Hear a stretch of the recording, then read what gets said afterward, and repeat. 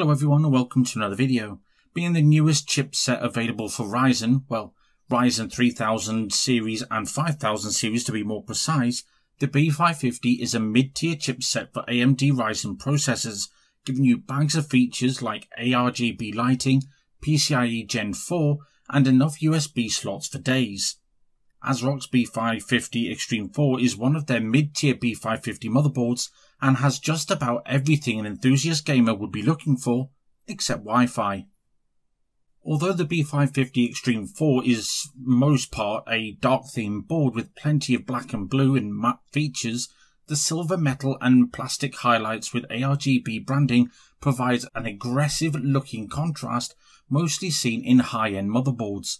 I personally love the detailing on the heatsink, but I feel the camera can't quite do it justice because up close and personal, the Extreme4 is incredible. Unlike other motherboards, Asrock has thought out carefully where to put their ARGB lighting on the Extreme4, where it can't be obstructed by a chunky graphics card or a gigantic air cooler. One area being in the top left of the motherboard on the rear I/O housing and the VRM heatsink array. The other is of course on the motherboard's chipset heatsink on the lower right of the motherboard, which is big enough to be seen even through the biggest of GPUs. Customizing the lighting with the polychrome RGB software is simple to use and only 2 screens to manage and easy to navigate. Key features on the Extreme4 consist of one Hyper M.2 slot using PCIe 4.0, where the other M.2 slot is PCIe 3.0x2 and SATA 3 compliant. The power delivery is a 14-phase design and the DDR4 memory slot extends up to 4733 plus overclocked. The Extreme4 has a total of 7 fan headers, onboard power and reset buttons, LED error indicator, right-angled SATA ports and front USB Type-C support, all of which aren't normally found on cheaper motherboards.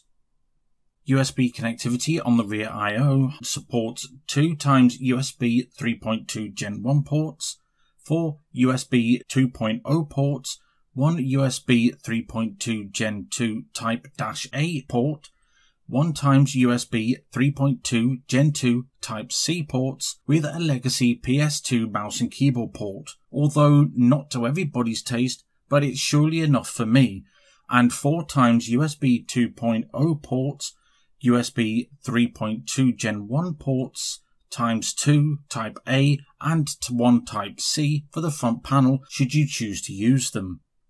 The B550 chipset supports 3000 series CPUs and APUs and 5000 series CPUs only, equipped with Dragon 2.5GB LAN and has the handy M.2 Wi-Fi slot if you choose to use it, equipped with 7.1 channel HD audio which is supplied via the Realtek ALC12020 audio, and having a pre-mounted I/O shield makes life a lot easier when building and finishes off the board nicely. Overclocking the Ryzen 5 3600 on the Extreme4 is easy, although not really worth it with a 3600 I feel, as the CPU itself was quite happily boosting to 4.191 GHz by itself. However, I could only get the RAM to 3933 MHz without adjusting the timings etc, which is fantastic for a quick and dirty overclock. So if you'd like to see a more in-depth review of this motherboard, you may want to check out reviews done by maybe Games Nexus or TechYes City,